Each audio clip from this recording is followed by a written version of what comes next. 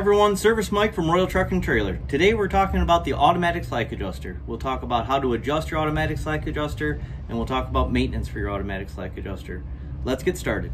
This particular operator said that he was having trouble stopping this vehicle, and so one of the first things you want to do is physically look at the brakes and the drums, make sure they're not too far worn, and make sure there's no glazing going on inside the drums.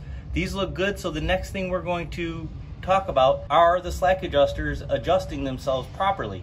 So we will do this one and we will see if these slack adjusters are working properly. The tools we'll need to do this adjustment is a 1/2 inch ratchet with a 7/16 6-point socket. There is this red tool that is made for doing this job that you could purchase, and we are going to use a grease gun. We're going to grease the slack adjuster when we're done. And our safety glasses. Let's get started. Okay, so from below the unit, we get to our slack adjuster. Here's our adjusting nut. We will make sure our brakes are released, meaning that the red button is pushed in and the maxis are retracted. Then we will put our ratchet on the nut and we'll tighten up this clockwise just to where it's taut. From there, we back it off a good 1/2 turn. Start at 9 o'clock. Go to 6, back to 9, back to 6. That loud grunting you heard was the slack adjuster itself releasing that adjustment.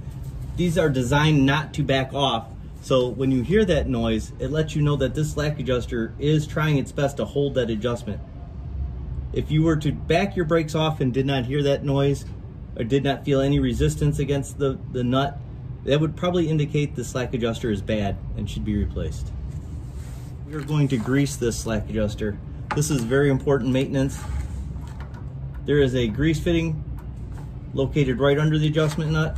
Just hold the grease gun on there, give it a couple of good pumps. You can actually see it starting to come out along the back. And that's really all you need. Get a rag, clean off the excess so it doesn't gather dirt. So today we greased and adjusted our brakes on this trailer, and we know that we need to grease our trailers very often, but manually adjusting our brakes is not good for the slack adjusters.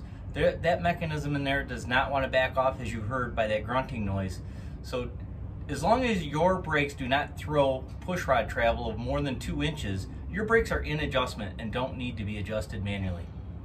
If you have any comments or suggestions for future videos, we'd love to hear your suggestions. Please leave them below. Thank you and have a great day.